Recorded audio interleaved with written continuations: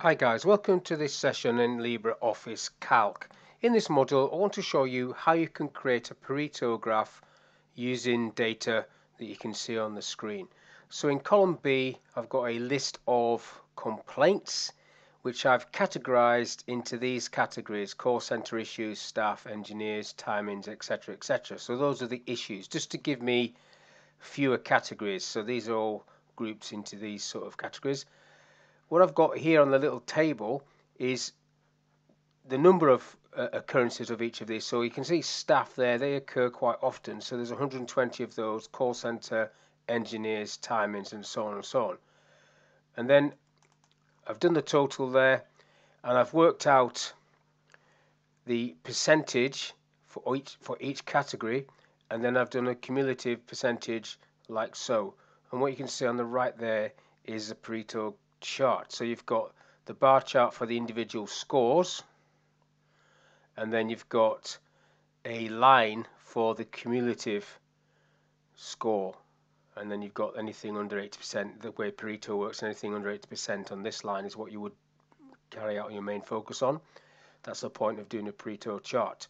Now I'm just going to delete this one off and redo that.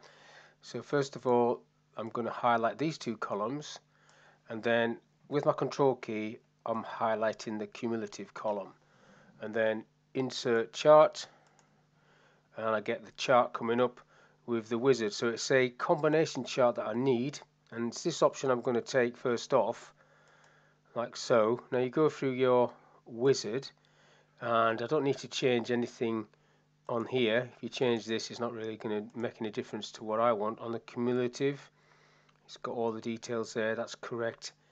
And then you've got all this information which I don't need to change either, so I'm just going to go finish. But then I do need to make this into a slightly different chart, so I'm going to double click on this red line, which will give me the option to make it a secondary axis, and then if I click OK to that, I get the secondary axes appearing, and then you get that line which gives you the Pareto analysis. Basically focus on the staff rather than all these other issues, which is what the whole point of a Pareto analysis chart is.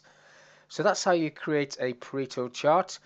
It's a combination chart with two scales, so you need a secondary axis setting up on that, and that's what you end up with. So that's all I want to talk about in this little video: how to create Pareto analysis in LibreOffice Calc. So thank you for your time, and I'll catch you on the next one.